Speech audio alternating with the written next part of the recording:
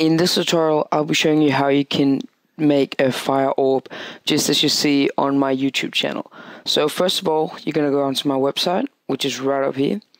You're going to go to Offers and into Actions, and in here, you're going to download the action that's called Fire Orb. And I'm not going to show you how to install it, because there's a video right up here that shows you how to do that.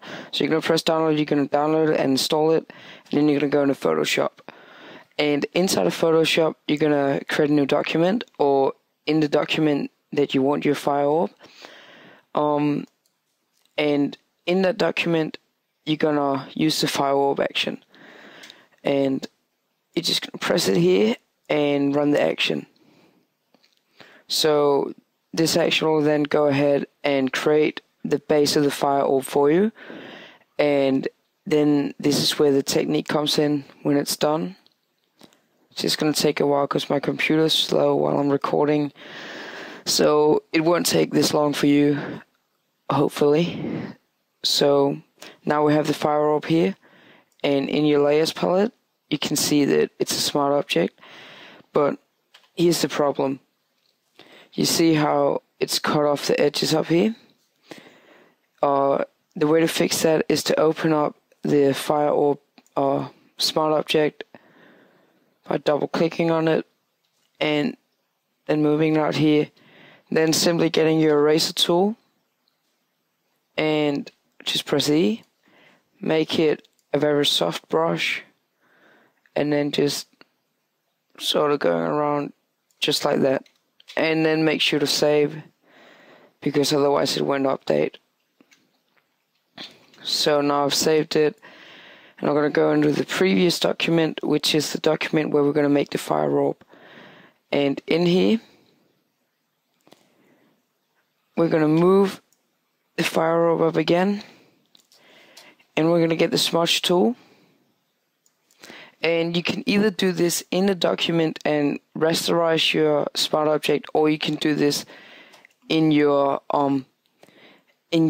smart object. But I'm just going to rasterize it here, and then I'm going to zoom in into the fire orb here. And with my smudge tool, I'm going to make it a bit bigger, and the hardness around 6. And I usually use a strength of 55. I find that to work really well. And I'm just going to drag from around the middle here, and I'm going to drag outside of the fire orb. And again, I'm sorry this is going to take a while, but you're just going to have to bear with me.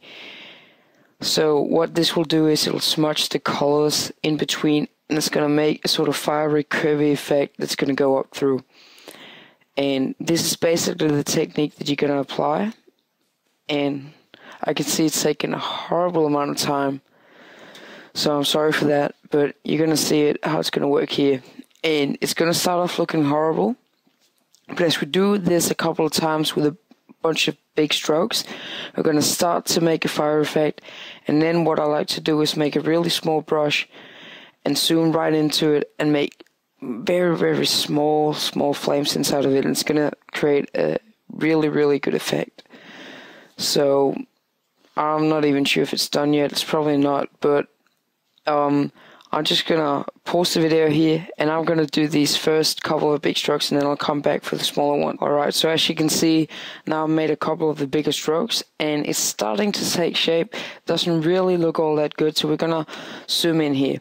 And of course, now I'm making this flame really small, because otherwise I'm gonna screw this video up totally on the time base. So you can always make it really long, so it sort of looks like a shooting star or something. This is just a technique that you're going to use for it.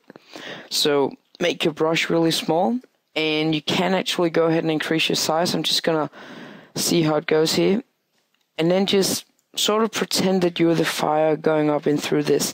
So just drag all the way up and get an even smaller brush.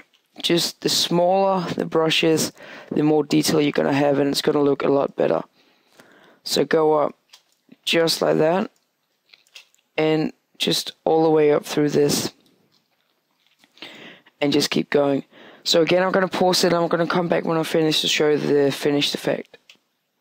Okay, so now I've gone ahead and I've finished it here, and you can never really say you're finished with this, because you can make it as realistic as you want to just by putting more time into it.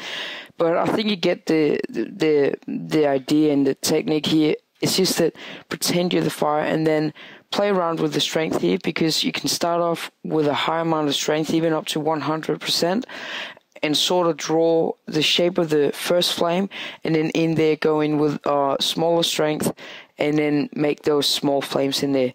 So make sure to comment, rate, and subscribe, and I'll see you guys next time. Bye.